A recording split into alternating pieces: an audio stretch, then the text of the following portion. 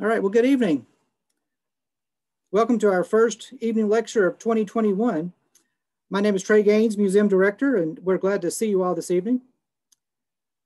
I'm sure we've all been on a Zoom before, but before we begin, let me go over a few things for us. We are recording tonight's lecture, and it will be available online soon. I've got everyone muted right now during the presentation, and you're also welcome to keep your camera turned off if that's more comfortable for you. If you have questions, feel free to type them in the chat box to Lauren or Sarah.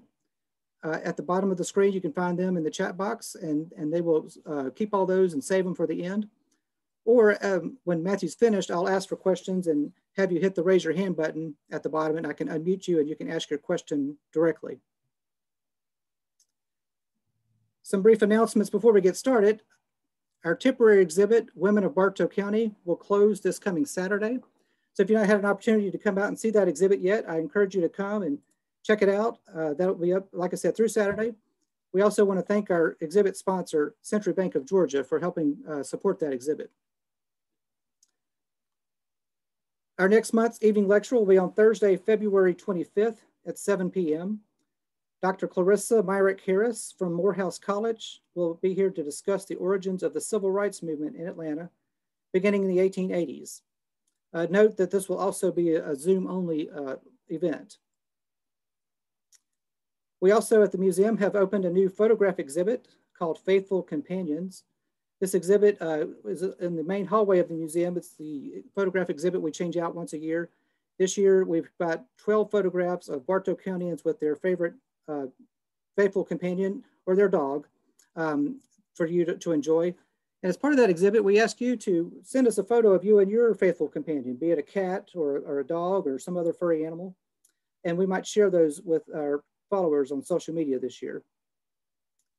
And as a reminder, we are open. We're open Monday through Saturday, 10 to 5, and look forward to seeing you in the museum. All right, so our speaker tonight is Matthew Gramling. Matthew is a researcher with the Bartow History Museum and the Etowah Valley Historical Society. He is a Bartow County native and has had an interest in the history of the county since childhood. Matthew is an alumnus of Oglethorpe University, class of 2011, and Princeton Theological Seminary, class of 2015. He's also currently in the process of applying to several doctoral history programs in Georgia and Texas. And with that, I will hand it over to Matthew. Let's see, here we go. Matthew? All right then, are we ready? Sounds great. Right, let me get the share everything. Hold on, just give me 1 second, folks. I apologize.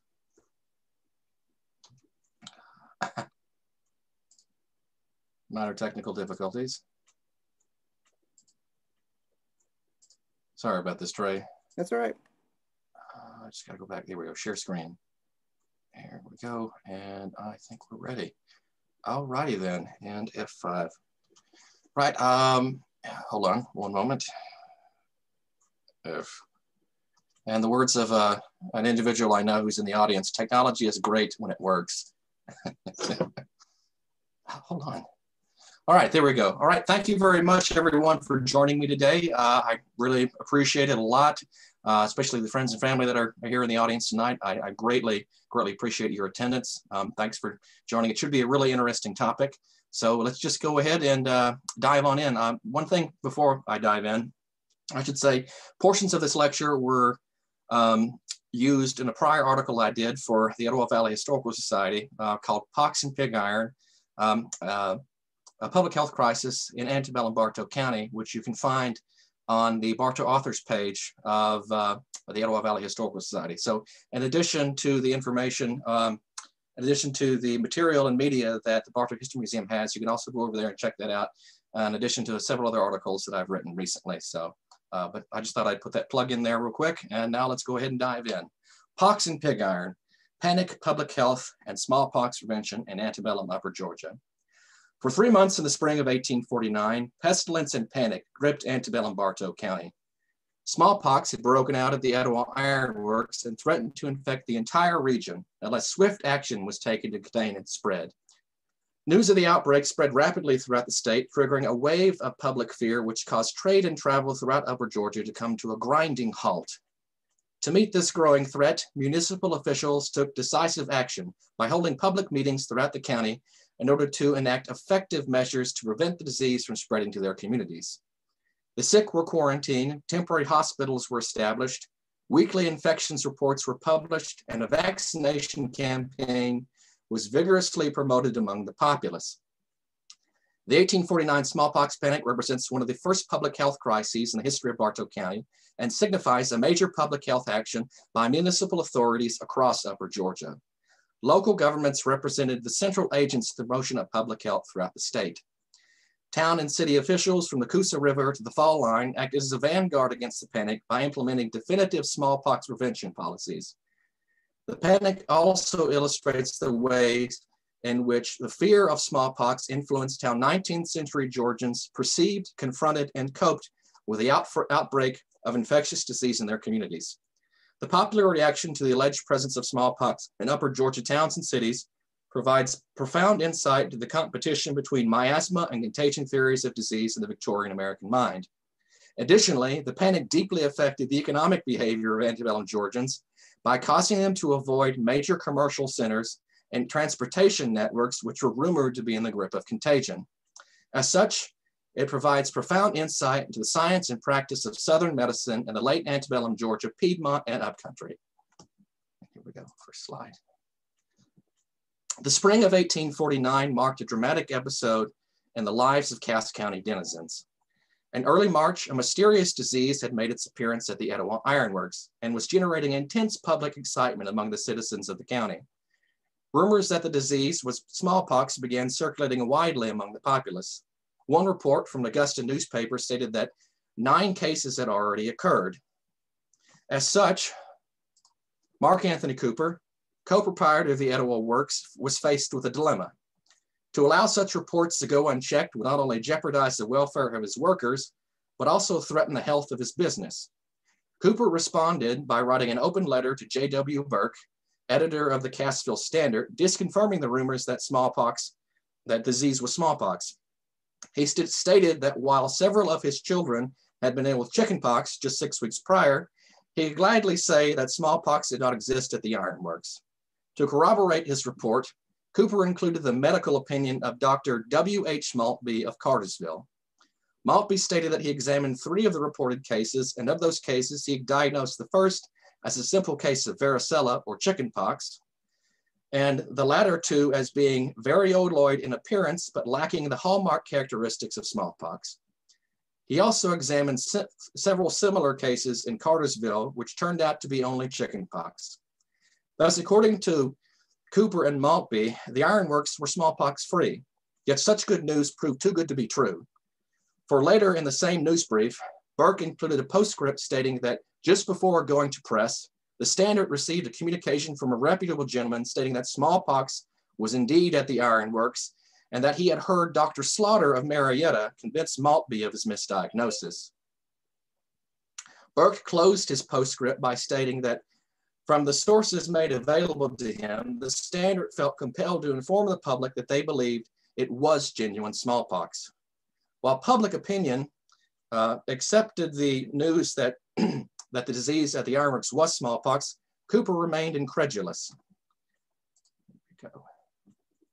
In a series of letters to Burke published throughout the first 2 weeks of April, Cooper attempted to cast doubt on the validity of the new diagnosis, even going as far as to question the medical experience of the examining physicians.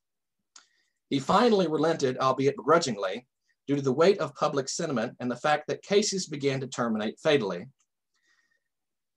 Even then, he only considered a modified or mild form of smallpox. Persuaded by Cooper's skepticism, several prominent newspaper editors concurred with his characterization of the disease. Though as the number of cases increased and more patients succumbed to the illness, they ceased to describe it in mild terms. One fatal case deserves particular attention. Mrs. Donahue, a young expectant mother who was stricken with smallpox and had to deliver her child with no medical aid. The community of Etowah, at which the ironworks were located represented one of the largest and most successful rural iron company towns in the lower South. Stretching for thousands of miles along the banks of Stamp Creek and the Etowah River, thousands of acres, Etowah employed about 75 white workers and dozens of white woodcutters, colliers, and artisans who kept the works in optimal production and the town bustling. The majority of the workforce had its origins in the South, yet a considerable portion had come from the major iron manufacturing centers of Europe, especially the British Isles. And thus, they represented the international character of the antebellum iron industry. Almost half of the white laborers were single young men living in close quarters around the Etowah furnace. As many as 23 resided in a single boarding house. Family housing was similarly concentrated. Thus, with smallpox being a classic disease of crowding, it comes as no surprise that when it broke out at the Etowah furnace, it spread so rapidly. The Donahues were among those European artisan families who, while coming to America for better opportunities, did not escape the ravages of old world disease. A family of Irish stonemasons, the Donahues were representative of the many British families who had come to offer their skills to the works at Etowah. Mrs. Donahue had married into the family shortly before, and when the smallpox break occurred, was heavily pregnant. Just before coming to full term, she contracted smallpox from her husband and went into labor in the throes of the disease. As she underwent the pangs of childbirth, Mr. Donahue lay in the same room, stricken with the contagion and still suffering under its effects. Smallpox could be particularly fatal to pregnant women, especially those entering their third trimester. Some studies of late 19th century cases suggest that the fatality rate for pregnant women with smallpox in their third trimester could reach as high as 50 to 80%. In addition to giving birth in the midst of illness, no medical assistance could be obtained because the fear generated by the smallpox panic had made any nurses and physicians reluctant to attend upon patients. Writing regarding Mrs. Donahue's case, Cooper states, the panic has deprived her of everything a female should have in such cases. She is without doctor and without nurse. Mrs. Donahue successfully gave birth and appeared to be nursing well and in good health. Yet within a week, she had tragically fallen victim to her illness. I wanted to pause real quick in case you guys didn't see these. This actually right here, if you can see in the photo, if I have a laser pointer, one moment, please. Here's a laser pointer. This actually right here is a map of the Etowah property from 1855. You can actually find it on the Library of Congress website. And it has a number of, I think the property in red is largely the property that's owned particularly by Cooper himself. But as you can see, this is actually a pretty good map of what the Etowah River looked like before the dam was built, a number of different ways. And where the outbreak was particularly concentrated, we right up here along Stamp Creek. There's a marina there now, and I can't remember the name of the campground that's over in that area, but that's principally the epicenter of the outbreak. So I just thought I'd share that with you guys for one moment. So here we go. And this right here also is the Stroop furnace. Now it's currently underwater. The Etowah Stroop furnace, which was the furnace around which the outbreak mainly took place. So I think this picture may be contained at the Bartow History Museum or another, maybe at EVHS as well. So, all right, back to the lecture. Smallpox was a dreaded and loathsome disease to antebellum Americans. A member of the orthopox family of virus or variola, a member of the orthopox family of virus, smallpox or variola was a highly infectious disease spread through direct physical contact with the sick or through inhaling the airborne droplets of an infected person. An individual infected with smallpox would experience a high fever and a distinctive progressive skin rash, which formed pea-sized pitted pustules in the epidermis. These pustules would crust over, forming scabs, which would eventually fall off, often leaving deep pock marks in the skin. This could result in permanent disfigurement, especially to the face, which commonly bore the greatest number of lesions. There was also a significant chance that the individual could be left blind from the disease. And in both cases, that was if the patient survived. The mortality rate for smallpox was about 30%. Thus, it was a source of great public alarm whenever it made an appearance. There are numerous anecdotes of physicians and compassionate gentlemen undertaking the care of smallpox victims, only to be driven forth from communities by terrified and enraged townfolks. One account relates the tragic case of a smallpox-stricken Georgia wagoner who was obstructed in his way by local residents and forced to take shelter in a barn where he lay neglected and dying. He was buried with the same concern as shown him in illness. The barn in which he lay dead was torched and burnt down upon him by the same local citizens who had driven him thence. Simultaneous with the ironworks outbreak, smallpox also made an appearance in Atlanta. A.M. Herring, a Florida merchant on a return trip from New York, had been exhibiting symptoms similar to smallpox when he had checked into the Atlanta hotel. He was then examined by several physicians who concluded that he had indeed contracted smallpox.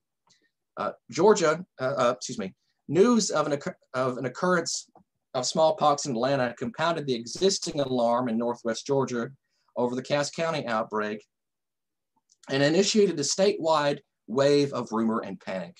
Erroneous reports began to circulate that smallpox was simultaneously prevailing in Macon, Augusta, Griffin, Kingston, Aurora, Marietta, Athens, and Rome, keeping local newspaper editors busy disconfirming such reports. Some editors had to falsify rumors circulating in newspapers as far away as Montgomery and Boston. In Athens, alleged smallpox reports had generated considerable anxiety and apprehension among Franklin College students and their parents. As a result of this panic, trade and travel throughout the upper portion of the state came to a grinding halt, especially along the route of the Western Atlantic Railroad in Northwest Georgia. The 1849 Chief Engineer's Report demonstrates a considerable decline in freight and travel income totals from March to May, which is the duration of the panic. Similar declines in monthly receipts were reported by the Macon and Western Railroad Company and the Georgia Railroad Company. An extract from a cotton report for 1848 to 49, published in the September issue of the Atlanta Intelligencer, displays a marked drop in the number of cotton bale shipped from the Georgia Railroad Depot in Atlanta. From March to the end of May, the number of bales shipped from the depot plummeted from 2,040 to 358. The editor of the Atlanta Intelligencer commented, "The amount of cotton received at this market would greatly have exceeded the amount reported above had no case of smallpox occurred in our town. The reader will perceive in the monthly receipts a great falling off just at the time that the few cases of smallpox occurred." Smallpox rumors also had detrimental effects upon a city's merchants whose businesses suffered greatly because the travelers and patrons were apprehensive about visiting the city. Several newspaper editors ascribed the rumors to malicious parties who had carefully crafted them to injure the trade of their respective cities and benefit their commercial rivals. The editor of the Macon Journal and Messenger went as far as to attribute the source of the rumors to roving bands of peddlers who had infested the countryside. They claimed that they had received reliable reports that the country was teeming with peddlers who were spreading false reports of the appearance of smallpox in Macon, Griffin, and other cities. Their aim was to circumvent trade from honest local merchants to themselves, thus swindling the public by selling them inferior wares for exorbitant profits. Regarding the cotton report for the Georgia Railroad Depot, the editors of the Atlanta Intelligencer asserted that the rumors circulating around the severity of the smallpox outbreak caused such alarm among those who would normally bring their cotton to Atlanta that they went to other markets. Griffin profited most from this reallocation of commerce, but cities like Macon, Athens, Columbus, and Montgomery received their share of the trade lost by Atlanta. The editors also claimed that the rumors were meticulously crafted for the purpose of subverting and supplanting Atlanta's markets. They state, Many who contemplated bringing their cotton here became so much alarmed by the exaggerated reports assiduously calculated to our prejudice that they have turned their teams in another direction and carry their cotton to other markets. Griffin profited more than any other town by our loss, but Athens, Macon, Columbus, and Montgomery received each of them a portion of the trade which we lost by the unfortunate occurrence. I just want to pause here real quick. This is actually a really wonderful painting. John Eniger did this, and it kind of portrays the stereotype of the typical Yankee peddler that you would have found in the antebellum South at this time. So I'm sure many people probably know the concept or the motif of the carpetbagger. Well, these people were essentially the great grandfathers of the carpetbagger. They would kind of came down to the South to sell different wares and other things and this and that and knickknacks down throughout much of the South. So there's a possible sectional jab going on with these editorial comments as well, that these Yankees have come down here and they're spreading malicious lies and rumors, and they're subverting our good, honest Southern tradesmen. So there's a possibility there's a bit of that in these comments as well. So in order to meet the threat of contagion and assuage public excitement, town and city officials had to act quickly.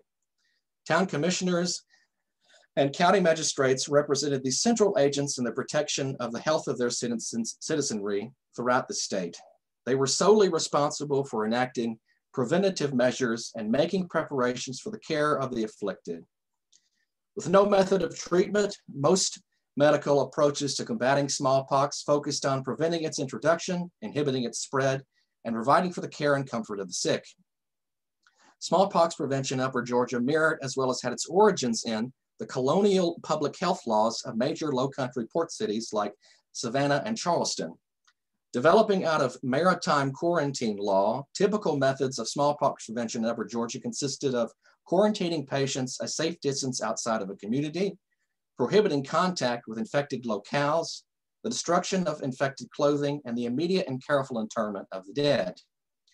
State law empowered city councils and county inferior court justices with the authority to establish temporary hospitals for the sick, supply patients with the necessary subsistence and medical care, and post a guard to prevent contact with the infected and their attendants.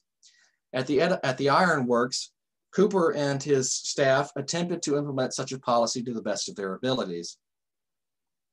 In order to contain the disease and expedite its departure, infected cases and those who had come in contact with them were quarantined. Communion with the sick was also restricted, yet due to the lack of medical staff, Cooper had to provide for their care. In the case of Herring in Atlanta, he was quarantined a mile without the city at a temporary hospital. The city council also passed a series of resolutions to prevent the further spread of the disease, as well as took proactive measures in case it should make an appearance. They also commissioned physicians to undertake a vaccination campaign of the populace. Other municipalities throughout the state took similar preventative steps. In Cassville, local officials held a meeting in order to enact effective policies of keeping the disease out of the town, preventing contact with infected districts, and establishing temporary hospital accommodations, and ardently promoting vaccinations of its citizens. And just a brief pause so some of you can see, this is a small illustration of a Victorian smallpox tent. So you would likely have someone like a nurse who had either had, or a physician who would likely either had smallpox or received the smallpox vaccination, and they would be attending on various patients in different stages of the disease. So there we go. All right. Smallpox vaccination had existed since 1796, when the English physician Edward Jenner had discovered that administering the much milder cowpox virus greatly reduced the potency and lethality of smallpox cases, if not granting complete immunity to the recipient of the vaccine. Vaccine matter was procured through the collection and processing of scabs or vaccine crusts from cowpox pustules of naturally or deliberately infected cows and calves. Such bovine hosts provided the purest and best sources for vaccine material. The vaccination procedure consisted of a relatively simple operation whereby particles of vaccine matter were inserted under the skin of the arm through a prick or scratch from a small needle. While usually effective, quality control of vaccine matter could sometimes be problematic. In an age before modern medical storage techniques, vaccine material had a short shelf life.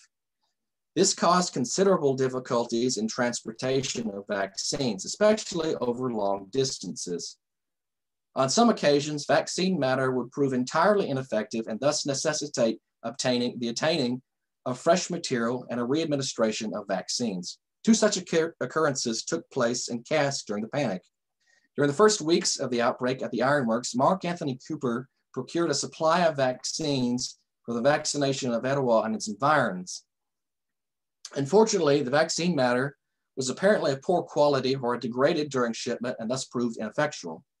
Cooper responded by making a public appeal to any physician with a fresh supply to send the vaccines to the ironworks. Similarly, Chief Engineer of the Western Atlantic Railroad, William L. Mitchell, vaccinated his employees at the first news of the smallpox in Cass. As the vaccine matter proved useless, a new supply had to be obtained and re-administered, and it was re-administered with positive results. Such occasions sometimes compounded any suspicion or uncertainty regarding the effectiveness of vaccination for smallpox that remained in the public mind. The use of folk remedies and medicines persisted among significant portions of the population of the American South, especially Southern Appalachia. Two particularly popular medicines folk medicines used during the smallpox panic were asafoetida and pine tar.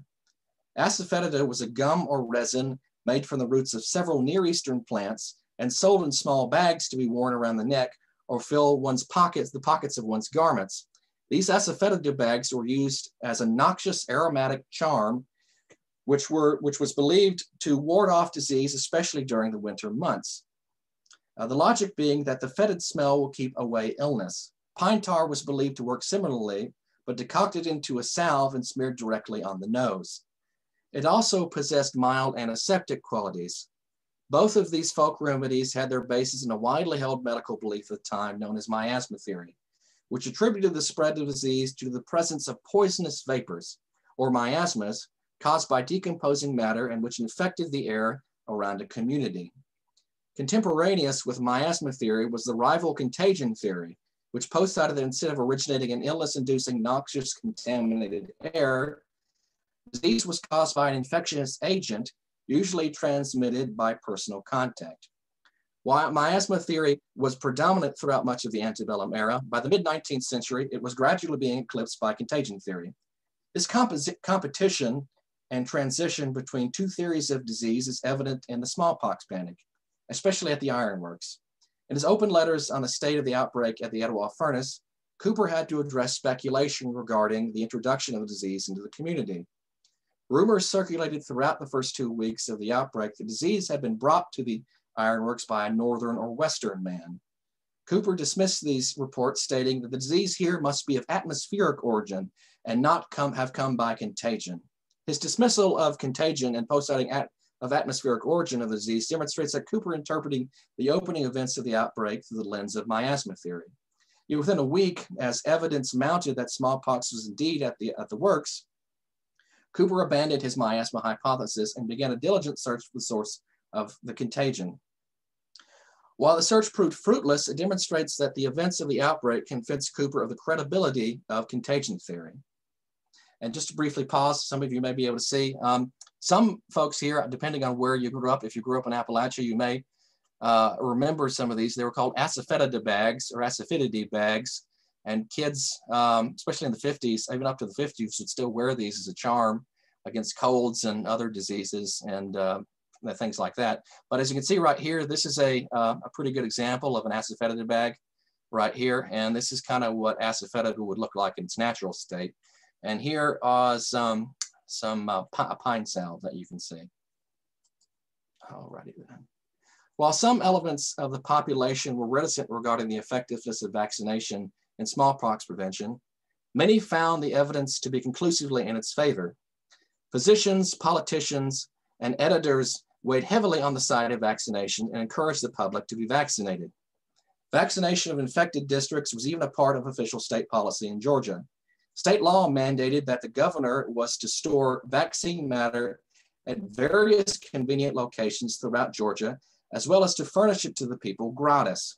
While the governor supplied vaccine matter in many cases, vaccination was still principally a local affair under the administration of municipal and county authorities. Towns and cities across the state undertook initiatives to vaccinate their residents, excuse me, to vaccinate their residents, both Black and white, free of charge, through contracting the services of trusted local physicians who established vaccination clinics throughout various municipal wards or county districts. Occasionally, the state could not provide sufficient vaccine matter, and local authorities had to seek an out-of-state supply. During the smallpox panic, demand for vaccine matter was so high that it actually exceeded the state's ability to effectively supply it. Dr. Tomlinson Fort, one of the leading medical lights of antebellum Georgia, issued a notice in the newspaper stating that the high volume of applications for vaccine material had outstripped the state supply, and recommended that anyone who desired to obtain vaccine supplies should procure them from the Generian Vaccination Institute of Maryland, from which genuine vaccine crusts may be obtained by mail at $1 each. It's kind of interesting, $1 for a scab. That's kind of highway robbery. But in addition to promoting vaccination, boards of health were appointed by county inferior courts throughout Georgia to confront the smallpox spread. These in turn published weekly reports providing statistics regarding rates of infection, recovery, and death. In Cass County, the inferior court established a board of health chaired by Cooper himself. These weekly reports demonstrated a considerable infection rate throughout the month of April, with 10 to 20 new cases occurring at the ironworks every week.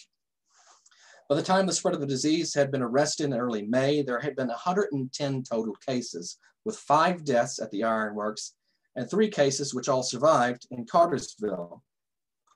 On May 18th, the board published its final report, with the physicians of the board giving the county a clean bill of health.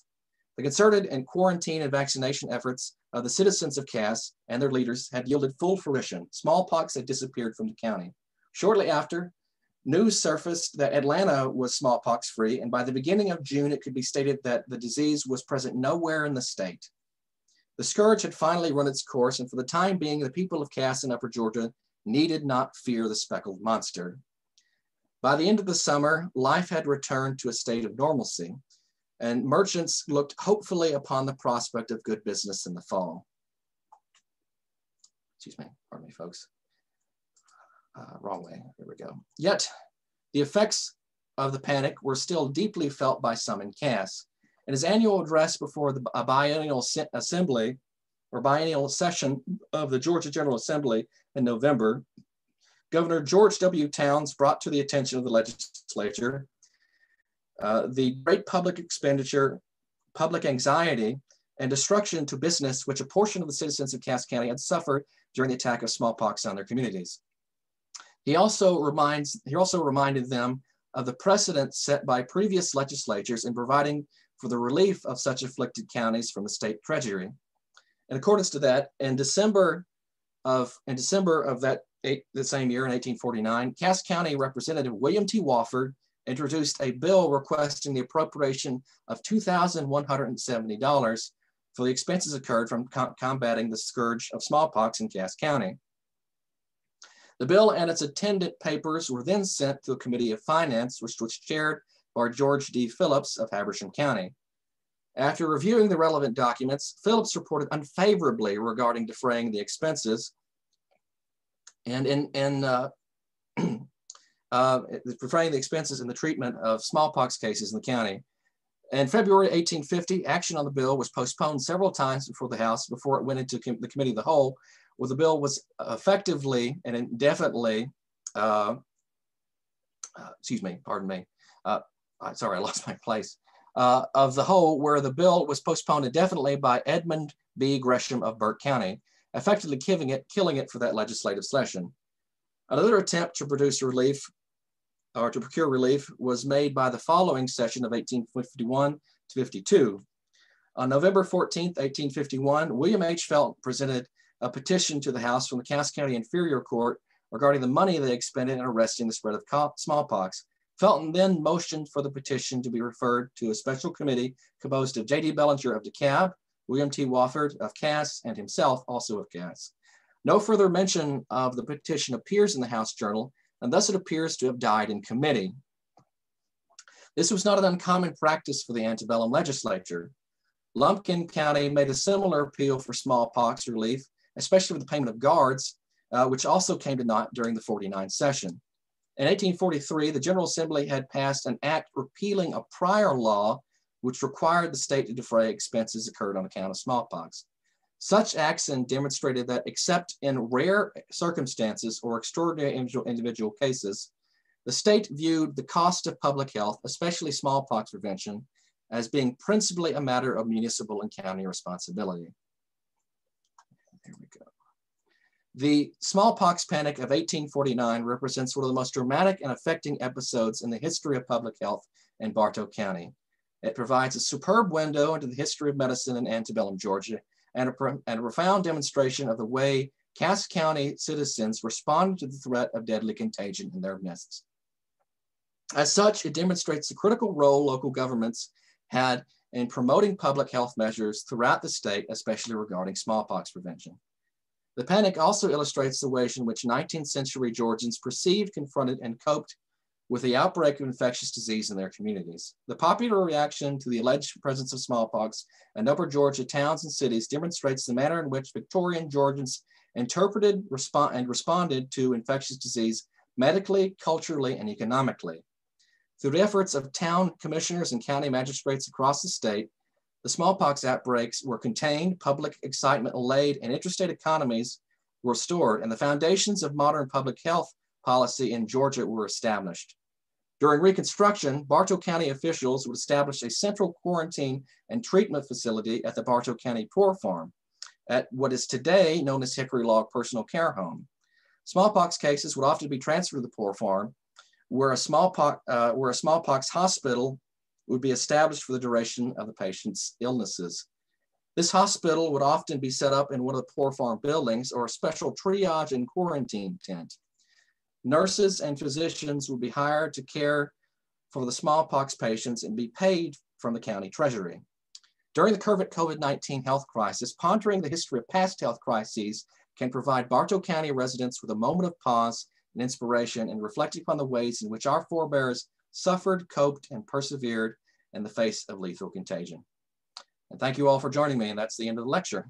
So just one other thing real quick. Here's an appendix which provides a timeline of the cases for smallpox at the Etowah Ironworks, Cartersville, and Atlanta. As you can see, it gradually goes up. Yeah, there we go. Thank you all for joining me.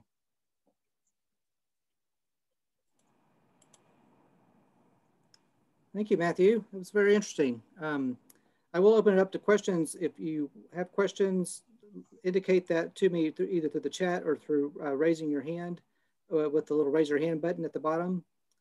Let's see. Okay, we have a question here.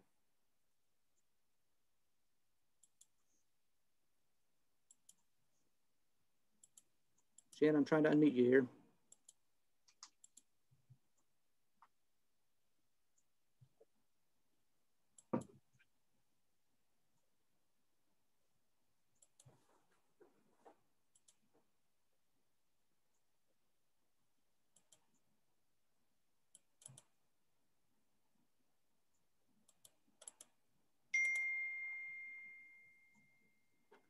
Oh, Matthew, can you unshare your screen for me real quick? Yes, absolutely. All right.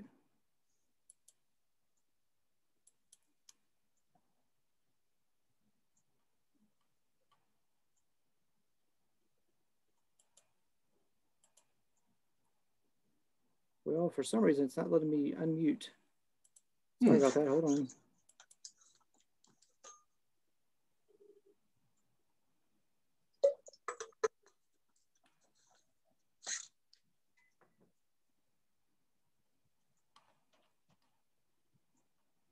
Matthew, while I'll try to figure this out, tell us a little bit about how you got interested in researching this topic. I started almost 6 months ago or more now, and I almost can't remember how I actually got involved with it, but I think it, let me think, what really inspired, I think, well, actually how it happened really, I was going through many of the newspapers that are kept on. If anyone doesn't know this, there's actually a really great resource. Galileo has a number of, a collection which has pretty much newspapers for almost every Georgia county that's available online, going all the way back to the colonial era. I mean, it's unbelievably fantastic. And I was just looking for stuff. Actually, I was looking for stuff regarding just the history of Cassville and Cass County, and I just stumbled upon this. I was going through maybe like the decade for the 1840s, and I just stumbled upon this reference to a smallpox panic, and it just sucked me in, because the more and more I read about it, it matched up to had a number of formal similarities to the current health crisis. And throughout this process of writing this and getting ready even for this lecture, and just a couple of weeks before, you know, there have been a number of really peculiar moments of deja vu. You know, you can find a lot of different patterns with the way people respond to infectious disease, and how people respond with public health initiatives. I mean, even just a couple of weeks ago, the governor, Governor Kemp, was talking about issues with you know, the supply of getting COVID-19 vaccinations, and it's like, well, this sounds very familiar, you know. So yeah, I mean, that's kind of inspired my interest. I had the pleasure of talking to Peter McCandless, who's a well-known expert on this field, who wrote Slavery, Disease, and Suffering in the Southern Lowcountry, and he was an immense help, and also really kind of inspired and my interest in pursuing it as well, because smallpox has not been written on very much in Georgia, and he's one of the few people who actually write about the effect of tropical diseases in the South and in the Southern Lowcountry in the past decade. Very interesting. You had a lot of great sources too. Did you have a difficulty finding resources to pull your information from? In some ways, yes.